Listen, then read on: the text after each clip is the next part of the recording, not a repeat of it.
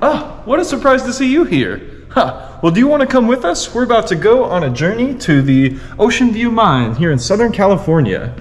We're going to be getting a behind-the-scenes look at the underground mining process. We're going to be digging for our own crystals, and there's going to be some shenanigans as well. So I hope you enjoy this video, and I hope it educates you on the importance of mining and educating others on how that process works.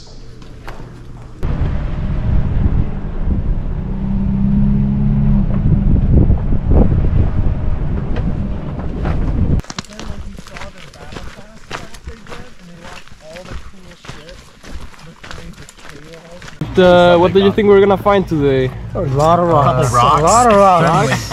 Already digging some tourmaline. I mean, somebody over there found some watermelon tourmaline already. Who already found it? Found a watermelon. Damn, it's not even 10 a.m. We're gonna find a giant tourmaline. We're gonna find a blue cap tourmaline. Blue cap tourmaline. What do you think you're gonna find? The gems within. Gems within. Okay, that's profound. I like it. Seems like somebody already found a watermelon. I found a donut. Oh, you found a donut? Damn, that's good stuff. Just that good. Rare. I think if we use one of those, it would be easier. Oh yeah, I think you're right. That's a great idea. A pegmatite is a pocket in rock that is filled with nutrient-rich fluids. And this makes a really good environment for crystals to form. Some of those crystals include quartz, beryl, spodumene, and tourmaline. And here we see this is a piece of pegmatite from the mine, and it has some schorl, which is black tourmaline crystals in it, as well as quartz.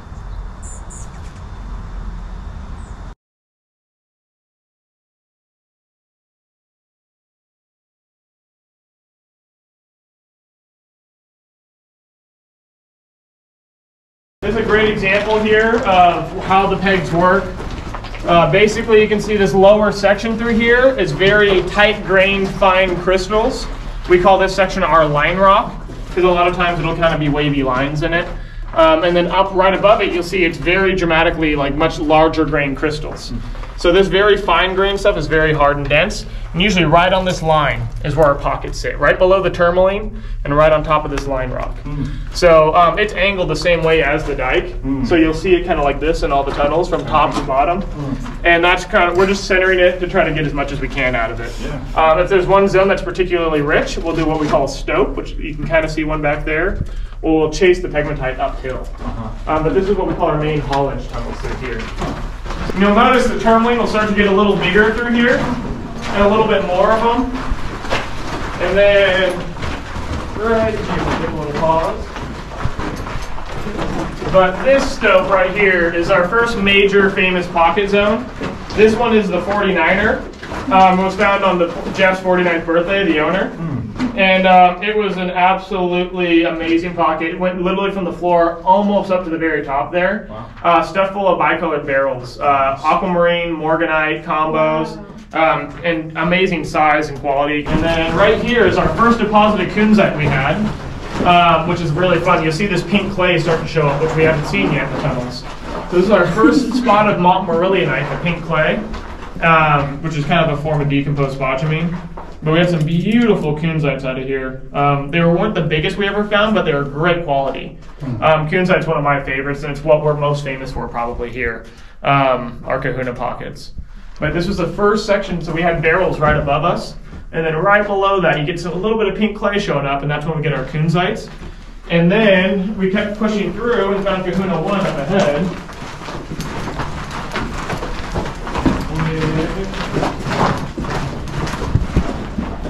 If you look down to the floor, you'll see lepidolite showing up. This purple sparkly mica. That's our first sign of really good lithium. That's most of the good gems are around that. It's funny, in the Ocean View, you'll see rooms full of it. But on the Paula Chief, you'll only ever see it directly associated with pocket. It's really odd.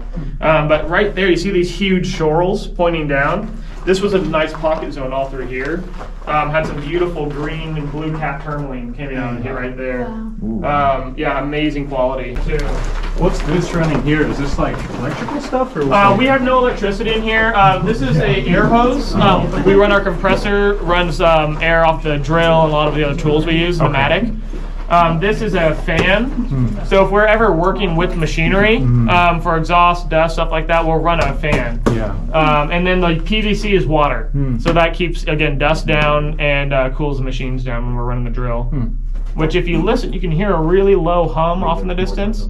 That's actually Steve and Phil drilling down below on the bottom of the mine. How many days a year you think you're drilling or like working on this excavating or? It's really hard. Sometimes you'll do it every day. Sometimes you'll do it, you know, once a week or something. You know, usually we try to be up here 3-4 days a week. Yeah. But you know, some days you're just fixing stuff. So, but yeah, it's actually a really cool photo. If you look in what is it? Not Min Record, but there's one of the mineral magazines of California issue. They have the whole crew standing right up in here digging the kahuna pockets. Cool. This is one of the more famous tourmalines out of the kahuna. Wow. Highly irradiated tourmaline. Really? So yeah, that's why it gives it the really dark color. It looks more like stuff you'd see out of Brazil. But then it was really fun because right next to it, you would get these super brilliant, clean, almost Congo-looking tourmaline. Nice. But they were literally in a pocket like a foot away from it, right next to each other. No, and then right below it was the pocket full of kunzite. Wow. Which the kunzites were some of the most amazing crystals out of here. Here's the big kahuna. Wow. But yeah, that one is a beast. It's well thought to be the best terminated gem kunzite crystal ever out of North America. Wow. But yeah, basically right where our heads are at was stuff full of gems when they came through. Wow. And to your point earlier about shooting the pocket, when they drilled this pocket, they hardly even knew it. The drills just hit the end of it. And when they shot, Steve tells me the story all the time. He said he was walking back and there was a pile of that red mud flown 30 yards down the tunnel, stuck to the wall. And there was a perfect kunzite sticking out of it. Wow. And it just flung it across the whole mine, and that clay just condenses it so well and absorbs all the. The thing was just sitting there perfect. Wow. So, size. Is that what that pink is right here? Yeah, that's. I mean, that stuff is really interesting. Actually, it's Montmorillon, that pink clay, full of lithium and manganese and all sorts of funky stuff. But usually, when we see this much of it, it's highly altered. Everything we see in here gets altered. So we had morganites here, we had tourmaline, a little bit of spodumene. Even the quartz here was literally so etched it was gray and looked like a coral reef, like it was just jagged. It was just overcooked, which is really unfortunate.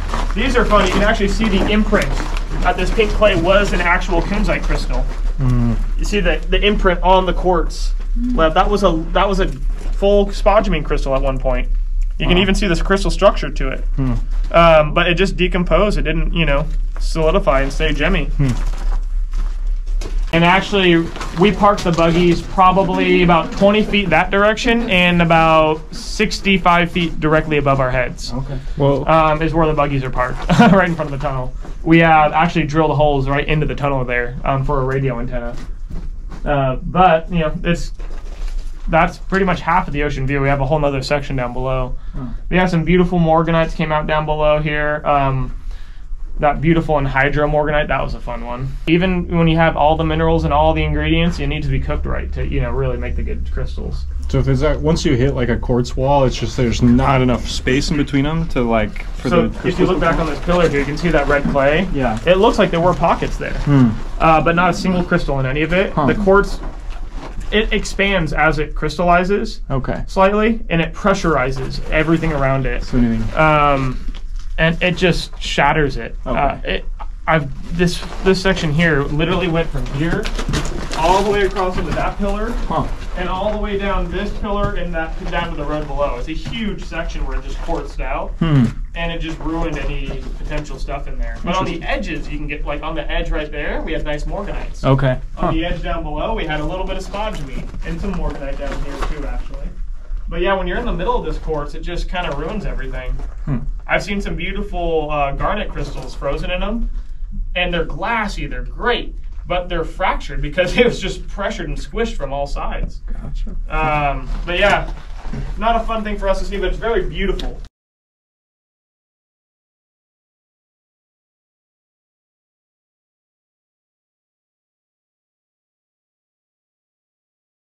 So guys, what do you think is your best find of the mine trip? Without a doubt, the smoky quartz. This is yours. Cool. Have you ever gone digging for quartz in like the Swiss That's Alps? good. I did actually. Yeah? Just once. I think something really interesting that we actually have in the video is this type of tourmaline. You can see there's like a lot of pink. It looks frosty and not very well crystallized. On this side it looks blue. It's like a frosted surface. This is a better example of the blue, and the pink is in the center. It's like really soft pink on the inside and a really nice blue on the outside. These gems are not that stable for cutting, and the guy on the video explains it really well, where they found them and the difference in age, where the pink part formed and millions of years later how the blue part formed. Shows to tell how long crystals take to form in the earth and how many like stages of growth and mineralization they can form in.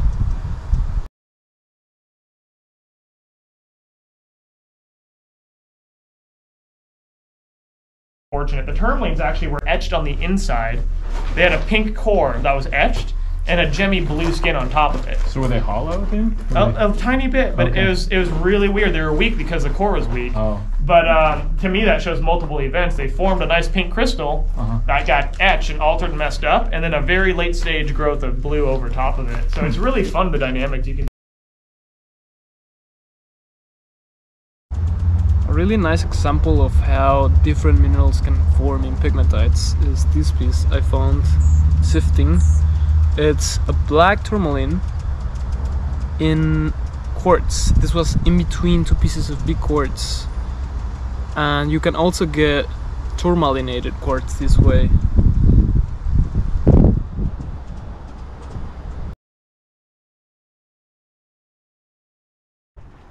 So, in conclusion, what I think I learned is mines vary from country to country and from mineral to mineral. They can change a lot. For example, this mine, they're mining in tunnels and using explosives.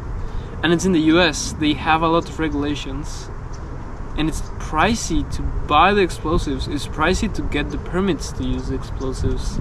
It's yeah, it's kind of a hard process, and most of the money to run the mine goes to the permits and to the government, so it's kind of hard to run it. That's why the mine is accepting visitors like us, because they need that money to keep the operation going, to keep buying the explosives, to keep finding gems. And the thing is, they're blasting through the rock, and then there could be periods of 7 years that they don't find anything remarkable, and they're just keeping afloat.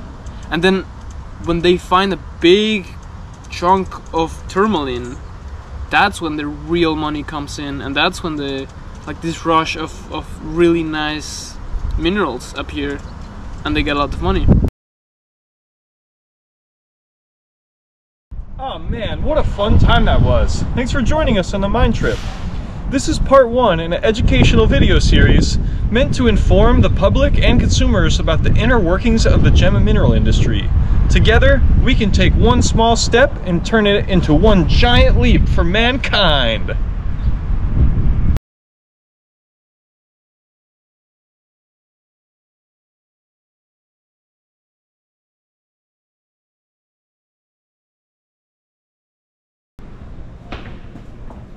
Oh, hey there. I didn't see you there. Wait, can we read? Troll is a protective stone that protects you from what? Negative energies? Blocks negative energies. Blocks negative energies because it's really dark and black, and that bounces back the dark energies. Remember, kids, can those minerals form at the same time?